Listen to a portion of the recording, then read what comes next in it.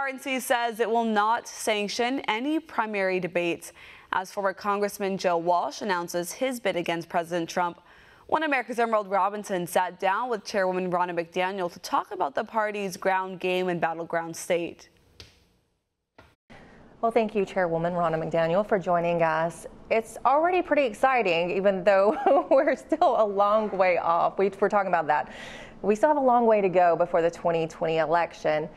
And now we do have a primary announcement against President Trump. Joe Walsh, a former congressman, has announced that he is going to primary the president, but the president has 94% favorability amongst Republican voters. So how serious is this?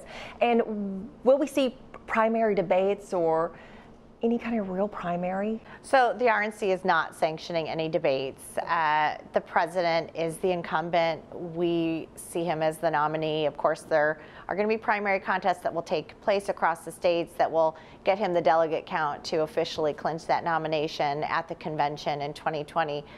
But I don't look at any of these candidates as somebody who's trying to pose a real threat. I think more than anything, they're trying to hand it to the Democrats. They don't like this president. They don't want to see him reelected, and so they're going to do anything they can to hurt him. They don't see that they have a chance to win. They really just want to help the Democrats, and that's not what our party's about. We support our president. He's done a great job. He's made lives better for millions of Americans, and we want to see him reelected. Unprecedented fundraising levels, from what I understand. Can you just talk a little bit about that game? Absolutely. We have raised record funds for the president's reelection because of his popularity. For the first time ever, the RNC has surpassed the DNC in small dollar fundraising. Many of the donations that are coming in are under $200, and that is because people support this president. If they're willing to give $1 for the campaign, then they're going to go vote. And so when you see this surge in fundraising at the small dollar level and also the large dollar level, we recognize that the support for this president is across the spectrum and is broad, and it's putting us in a position to build that battleground ground game for these battleground states so that we can win in 2020. And that actually leads into what I wanted to talk about next. Are those battleground states? Can you just talk about the ground game you're running? I know that when the Democrats were in Michigan doing the debates, you were there. Yes. You were doing a lot of groundwork there. Something President Obama always talked a lot about. He boasted his ground game.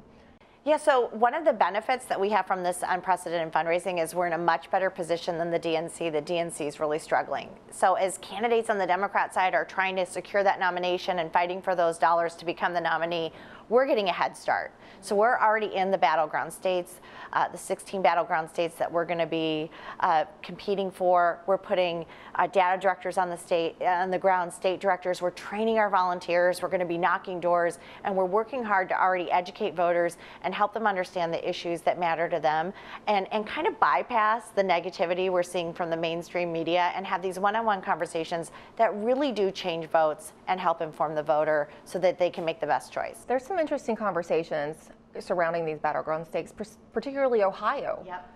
There are people who are saying that Ohio is already lost for the Democrats, that it's going to go for the president. They're feeling very confident about that. How confident are you in Ohio?